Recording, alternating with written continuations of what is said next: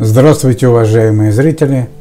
И у нас снова трагедия в мире российского шоу-бизнеса.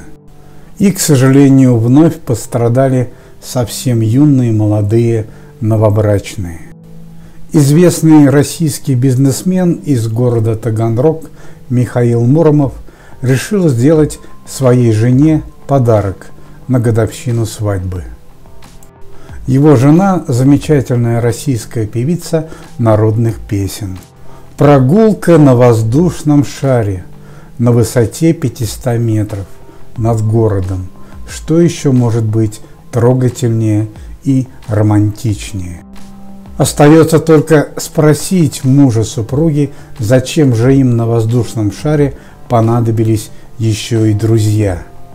В итоге прогулка на воздушном шаре с двумя влюбленными закончилась страшной трагедией с 4 смертями. По словам очевидцев, молодая певица просто умоляла своего мужа взять с собой опытного инструктора, но вместо этого он взял с собой друзей с коробкой шампанского.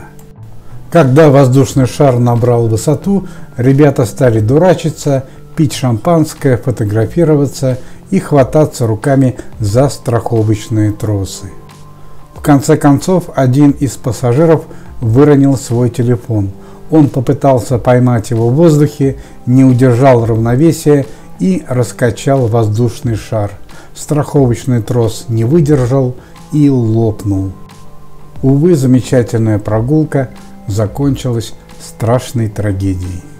Буквально несколько минут назад стало известно, что в городе Таганрог в связи с несчастным трагическим случаем погибла замечательная российская молодая 22-летняя певица Ирина Егорова. Ирина Егорова – исполнительница народных песен, лауреат конкурса «Золотой граммофон» 2015 и 2019.